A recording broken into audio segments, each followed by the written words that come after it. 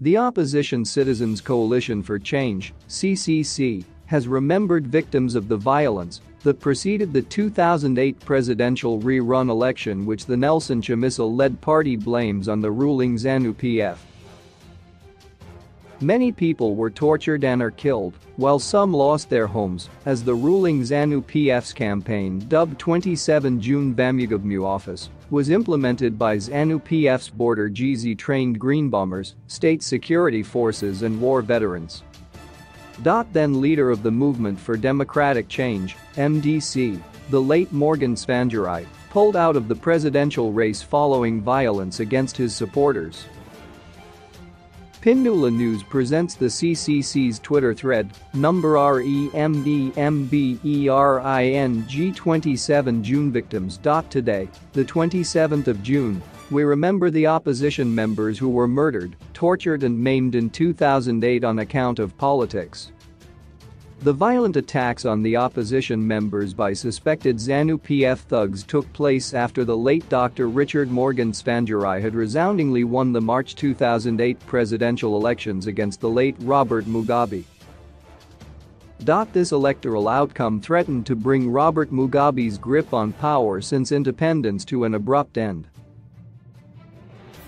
The opposition, for the first time since independence, also took control of parliament. The regime, through the abuse of the state institutions, particularly ZEC, released a tampered election result outcome after a very long time and subsequently resulted in a rerun. In a callous effort to reverse the presidential election result, suspected ZANU-PF unleashed terror and violence against opposition members.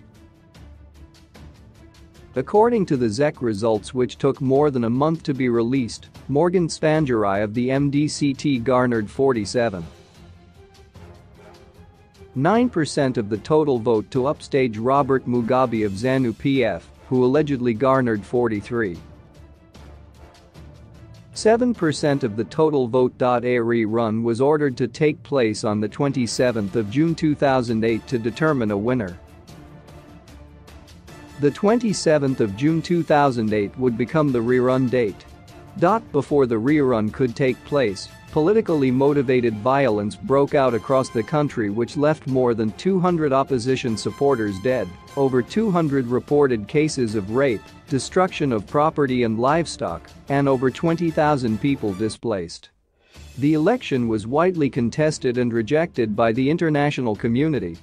After several talks mediated by South Africa's Thabo Mbeki, ZANU-PF and two MDC formations formed a government of national unity, NU.